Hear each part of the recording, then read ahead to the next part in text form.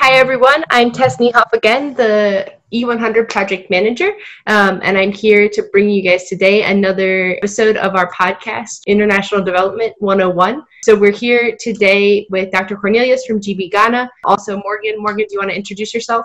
Yeah, hi everyone. My name is Morghan Sieracki. I'm a program associate working with Global Brigades. So my role is to work with volunteers and in-country teams to coordinate brigades and prepare volunteers for brigade. And I'm here with Dr. C, Dr. Cornelius. Dr. Cornelius, can you introduce yourself to the students that might not have met you before? Yeah, sure. So my name is Dr. Cornelius. I'm a medical doctor.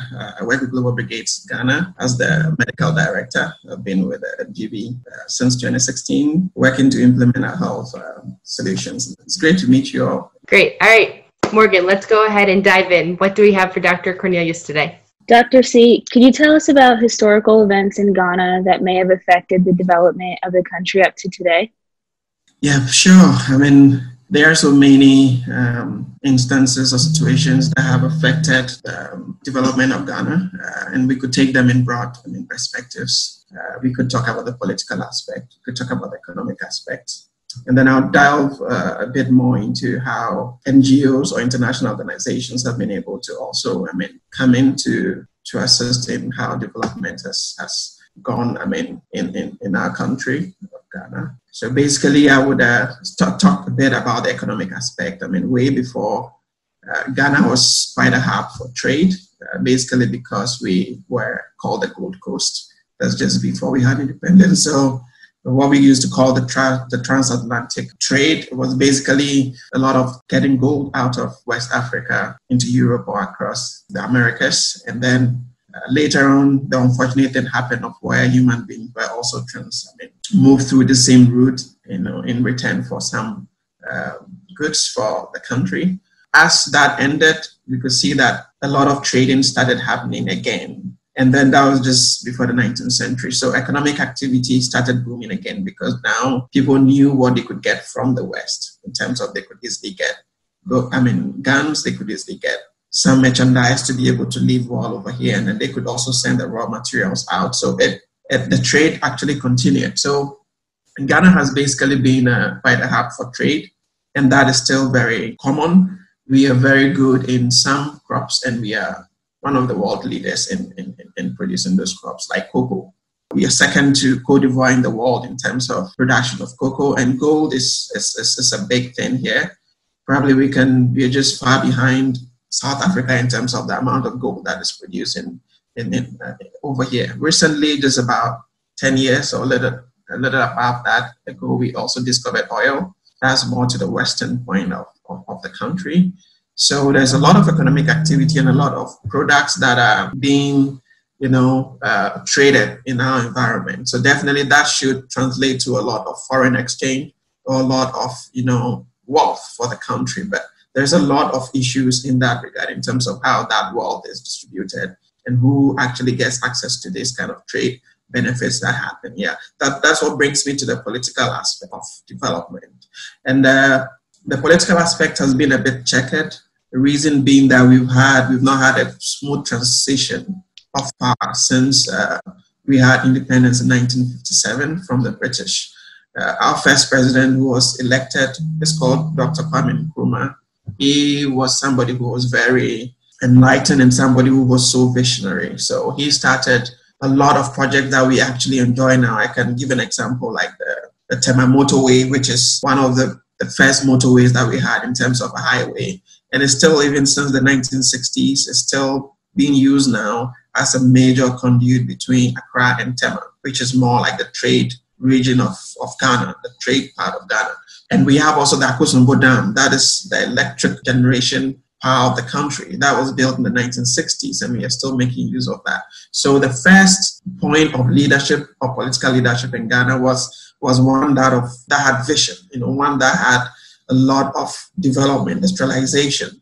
But as we know, a lot of things happened. 6 years into the republic, we had the first military overthrow, or the first coup d'etat.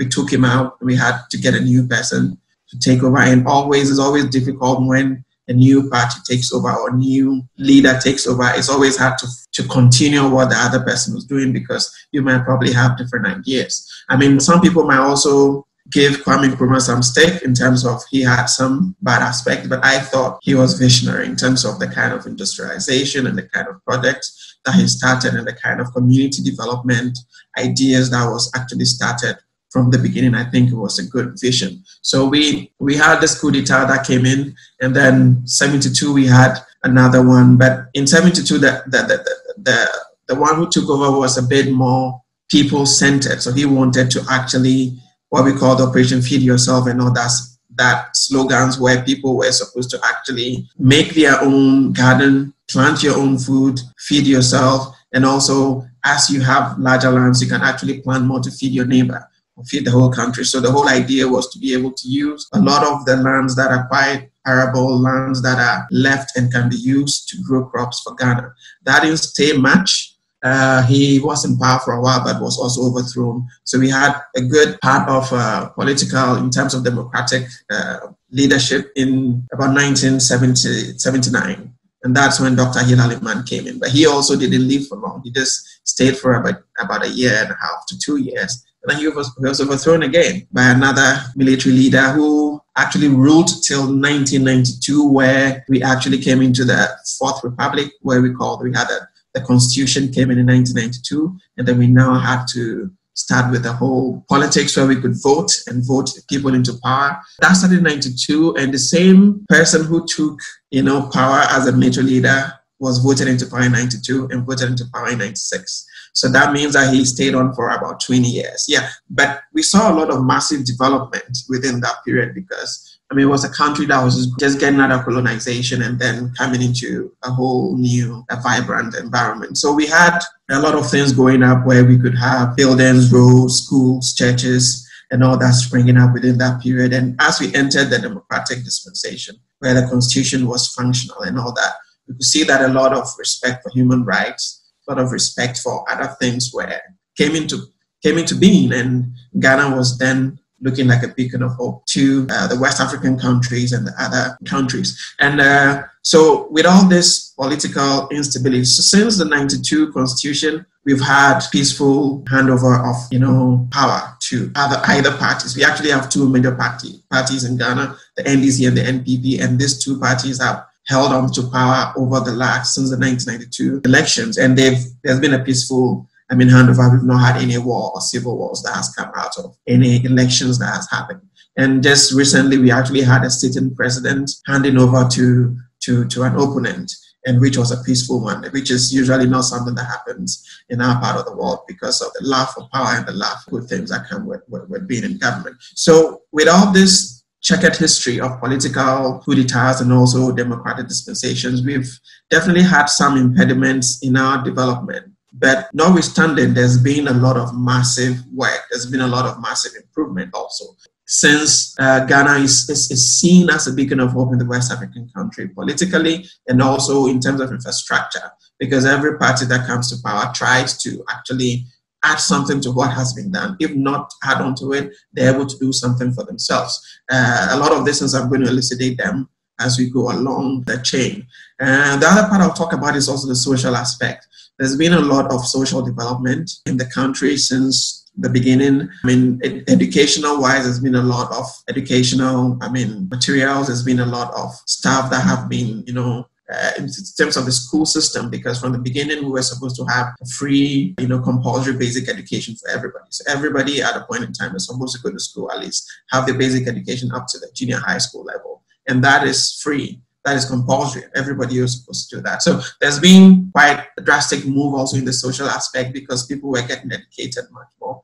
People were also getting a lot of socialization in terms of a lot of volunteer spirit, in terms of having that spirit to be able to work for your community, to be able to put something in your community. So we had a lot of programs that were there to actually create that feeling of having communal spirit, getting the social capital really well in our communities. That was something that was started quite early. And I would just say that for now, we've lost a lot of that. But at some point in time, that was very, very common, where communities were empowered, communities were actually ready to participate in anything that would benefit them. And they were able to make these choices on their own and not wait on external efforts to be able to participate quite well. So there's been quite good development, but definitely too, there's been a lot of back and forth due to the political, arena. One major thing you wouldn't leave out is also corruption. Corruption is quite a nebulous term, but defining it is difficult, but it's something that I think has caused a lot of development, hampered development in our country, Ghana. Basically because, I think people are probably just naturally greedy. They want to have the good stuff to themselves and then be able to get a better life, to be able to increase the livelihood of their families, not thinking about the other people, or thinking about other people in the community. So we've had a lot of that going on, especially in the aspect of politics, because of politics, usually after the constitutional review or the constitutional introduction, it became a one-man takes all. So if your party wins power, you have everything for yourself. The other party doesn't have a say. You decide who is going to be here, who's going to be there, who gets the contract. So a lot of things were going on where a number of people were making a lot of money for themselves and for their families, where they could even buy houses in New York, buy houses in Madrid, and buy houses in the UK just to have some form of wealth. And that also resulted in having a huge wealth gap where we have a few people being so rich and a lot more people just below the poverty line where they could not even get just $1 a day to feed. So that was something that was happening, and a lot of times we needed some form of power distribution. And that came about when they brought what we call the decentralization aspect of development, where we're able to shift the power down to the community, where we have assembly members in the community who are the voice of the government, but not the government going there straight to let them do this or do that. But you can have a member of your community who is assemblyman who actually has a sole mandate to be able to make choices together with the community.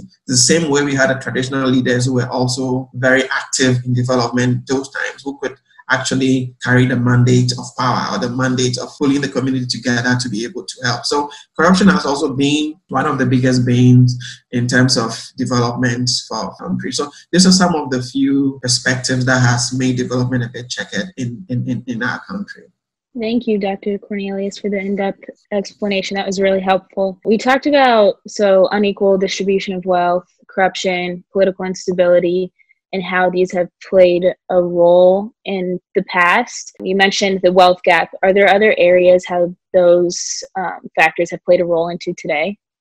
Yes. So as I said, there's still quite a lot of, and as I would say, when I was talking about development, I mentioned at the beginning, the first president tried bringing in a lot of industrialization. I think one major thing he did was also to put a gradient at specific places. When you look at community development, there's a perspective that if you're able to put development in one particular area, there is that desire or there is that will that is going to, translate to the other communities that are around that town. It's just like saying that if I'm able to put maybe a big industrial company in Ekumfi, maybe Ekumfi, Ejankwa, there's a likelihood that the other communities around might be able to benefit because whatever proceeds are gotten from this industry will be able to affect them. So that's something that happened earlier on. But a lot of these things were done in the city, in the capital, which is Accra. So a lot of development was in Accra, but a lot of that didn't translate to the other communities or the other parts of the country. So we still have some communities that are really, really still very poor. And the only way they can be able to get out of that is to migrate. So there's a lot of migration, even to the city, basically to Accra, just because a lot of industrialization is based in Accra. And a lot of staff, the good staff, everybody thinks is in Accra. That's why even at this point in time, the COVID infections that we're having about 5,000 cases and about, 3 feet, about 60% are in Accra.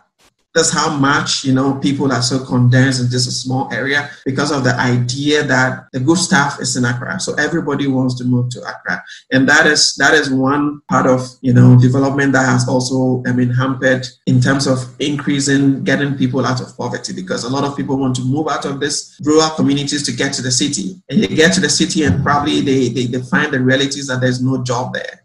There's no good life there. So now they have to make do with maybe being on the street to sell maybe recharge cards or probably sell some dogs or sell some dog chains in the city. which might give them a living, but they cannot go back, because the reason is that, having something now is better than having nothing in a rural area. And in Accra, you probably have the opportunity, or there's this notion that there might be some luck one day where I might hit big and probably get that chance to also live a luxurious life. So everybody just wants to have a better life, but we just need to make sure we are doing the best well. So definitely migration has been affected. A lot of people are migrating to the cities because they want a good life and because things are not happening back where they're coming from. And as I said, the wealth gap is there, and that is also leaving communities poorer, because the human resource that should develop that community are all moving out to the city. So you go out and you find really young men between maybe 17 years to about 35 who are probably supposed to stay back with their parents and develop the farmlands and probably get some produce, are back in the city and probably maybe selling ice cream on the street.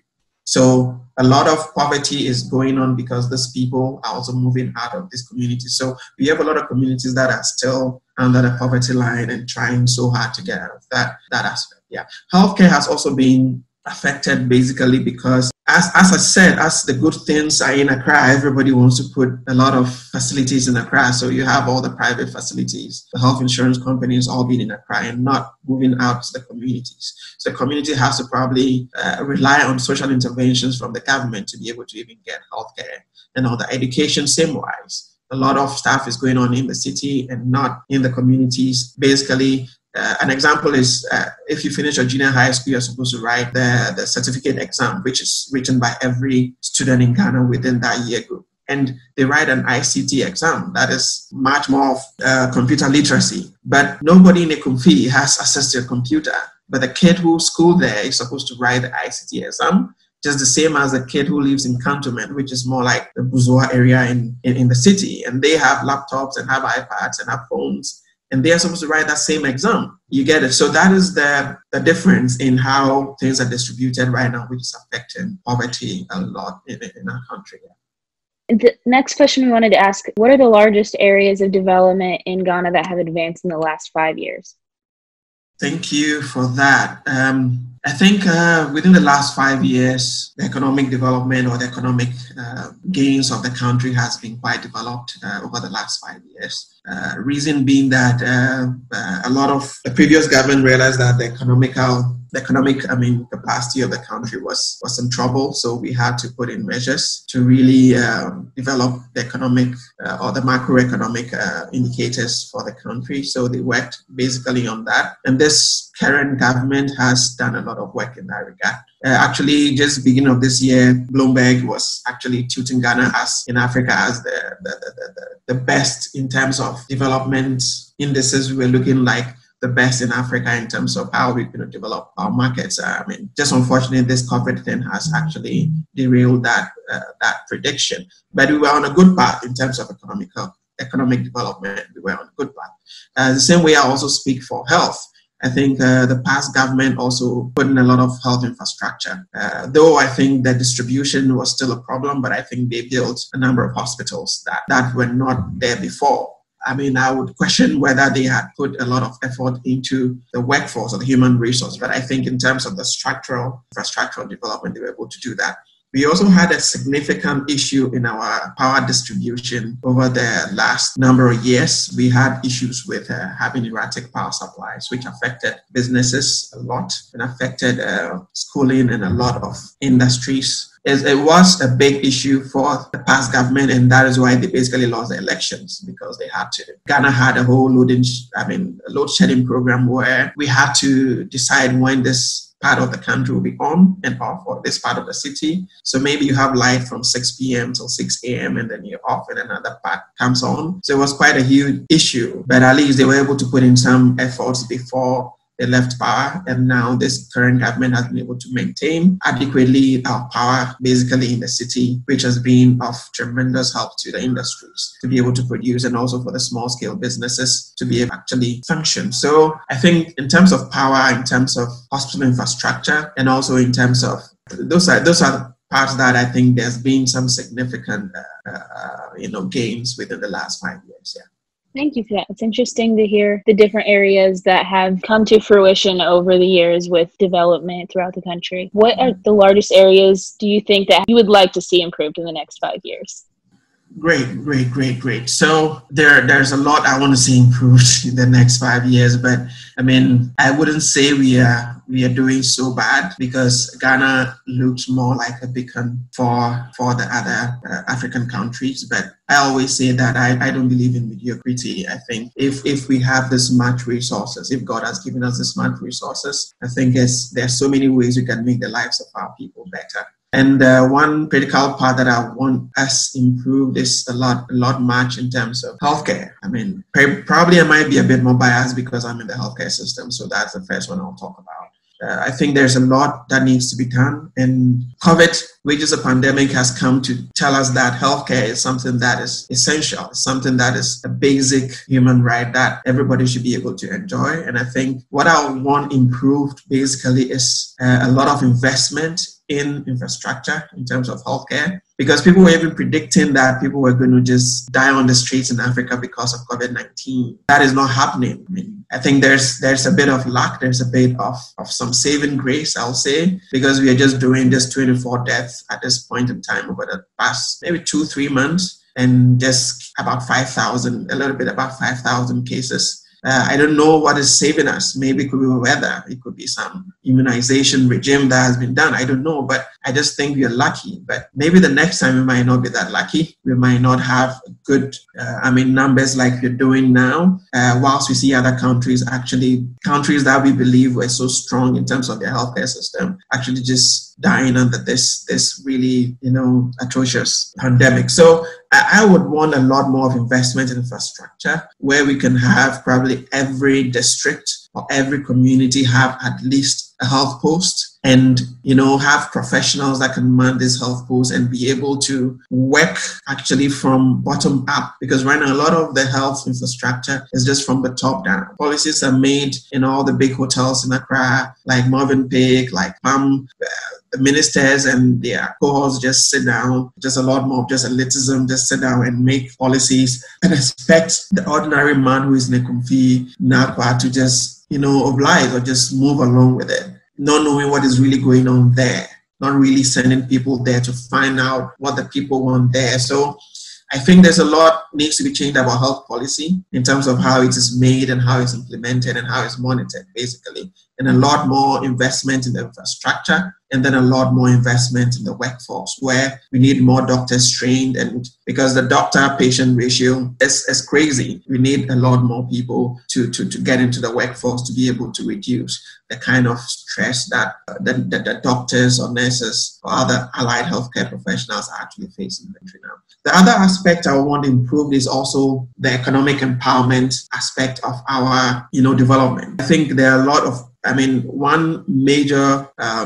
resource we have is the human resource, and one characteristics of the resource is the women. The women are amazing here. They are hardworking. They are. I just don't know. You can find a woman who goes to the farm, carries 2 babies, one at the back, one in front, has a whole loads on her head, and still is going to weed the farm just like the husband is doing, and get back home and cook for the kids to eat, bathe them, and the husband just sits down and watch her do all this. So we have women with strength. We have women with so tremendous capability. All they need is just that push. All they need is just that capital to be able to evolve, development in the community. So I think it's something that we need the government to push a lot more. We have a ministry for what we call gender and women empowerment, but I think they're not doing that much. I think we can be able to actively and in terms of purposefully and proactively, invest in women. And I think anytime we have women being empowered, there's always development coming along with that. And funny enough, as a Ghanaian who made the statement that if you educate a woman, if you educate a man, you educate just one person. But if you educate a woman, you educate a whole generation. The reason being that she'll be able to get back home and teach her kids and let the other kids around know about what she's learned. But the man just get what he's learned, and the next probably target is just to get work and get some money. It's not about the family. It's not about imparting that knowledge. So, and it's a Ghanaian who made that profound statement. So I think we need to also proactively look forward in engaging women in economic empowerment, and that would help us a lot in the next few years if we want to develop, Ghana holistically. Yeah. And I think the final part I'll talk about is education. Definitely we need to, any country that wants to develop must be able to put in a lot of investment in education. I think we are doing our best now, but we can do better. This government just started with a free senior high school program, which was one of their political, ideas that they brought in. I just think that we can be able to make it better and make it a bit more nationwide and let everybody benefit from that, where every child can go to school from basic education till the high school. And then all they have to do is just do college and be able to find something to do for themselves. So I think we are doing a lot, but I think we can do better in this regards. Yeah. Awesome. Thank you. I love your answers on this one. It really puts everything into perspective. Obviously, there are a lot of sectors that play a role in the development throughout the country, but what do you think of Global Brigade's role? Okay, great. I think community development has been something that, as I said, started so many years ago, but a lot of focus or a lot of development or a lot of improvement has happened because of the role of the non-government sector, which GB is actually a part of. A lot of situations have been brought forth because of the work of some NGOs that have been in our communities for so long. We've had UNICEF, we've had Oxfam, we have the big organizations coming, and they've been able to highlight some deficiencies in whatever is happening. As I said, the government is much of a central government just in the city trying to make things happen in the rural areas, but they are not on the ground. So a lot of times these NGOs are on the ground. They are able to highlight what the deficiencies and whatever programs they are bringing to these communities, to work. That is, and one main unique characteristic of GB that I love is because of how it is community based. It is based just down there to the least person. It doesn't work in the city where there's so much, but it goes down to the people who need so much empowerment. And that is why I wanted to join, or I have joined this organization. So GB is placed very, very, very strategically. The reason being that we might not be so well known in Ghana now, but very soon, I think, with the model, with the way we operate, anybody who hears about GB knows that these people are doing something solid. Because the Oxfams, the UNICEF, they all come, but they all work in silos. All of them are able to implement a project and then they go. But GB is able to implement the holistic aspect of projects, where we are able to not only focus on one aspect, but focus on every important part of that cycle to reduce poverty in the community. So it's very strategically placed. And I think with so much work that we are doing, it's just a matter of time that the government and the other big organizations hear about us, and then we can be able to scale up. Because what I think we need to do as GB is just to let them know our footprint, let them know our blueprint, how we operate. And anybody who hears about blueprint is so happy that there is an organization that's able to, focus on all aspects of somebody or community to get them out of poverty. So it's our work is there. It will highlight most of the deficiencies, which we do. An example is the medical program. We are able to share data with the health directorate. We are able to tell them what is going on for them to be able to put in measures, for them to be able to put in ideas. We just commissioned a maternity unit for Ekumpuano and handed it over to the health directorate. And now they are so happy because the skilled delivery at birth is going to increase in the community. And that is one of the most important indicators to show that there's a good healthcare system. If a pregnant woman is able to get a skilled, professional to be able to attend to birth, it shows that definitely there's an improvement in the healthcare system. So that is something that we are doing. There's so much we are doing on the ground, highlighting the deficiencies that are going on. And also the model that we are also operating with is so, significant, and is so, unique, that I think anybody who is going to hear about us in terms of the big organizations and the government, very soon we are going to blow. We are going to probably go from community to community, just implementing this holistic model of operations here. Thank you for that, Dr. C. And one thing I want to add on to that, I was glad that you touched on the effort that we really take to do like community development and to focus on what the community needs. Just for the volunteers to know, Ghana is our fastest growing country in the right. Often, I think in the last few years, Ghana's GDP has had like a 10% growth, which is amazing. Most like the US, for example, only typically has a 2, maybe 3% growth in really large years. So to have this blossoming growth, there's also been a lot of NGO investment. And I hope that other NGOs like attach onto this model of listening to the community, listening to what people need, and then attacking it from that really grassroots level. Great. And probably just to add to that, empowerment is really about giving the choice to the people. At the end of the day, they decide what they want to do. It's the same way when we were trying to create this clinic to them. We went to the community, had focus group discussions with them, and they all mentioned that the most important thing we need now is a place we can deliver, we can give birth. Because now we have to deliver at home. And if we have complications, we have to travel about 2-3 hours to be able to get a pregnant woman delivered. And any delay along the way can lead to what? Maternal mortality, which is a big issue in our healthcare system. We don't want a woman dying whilst trying to, give birth to a new baby. So having them, talking to them and telling us that this is what they want. They want you to give them this clinic. We will take care of it. You need a maternity unit. And that's what we give them. And I think that's quite stellar and quite unique about how GB operations are, going on in Ghana.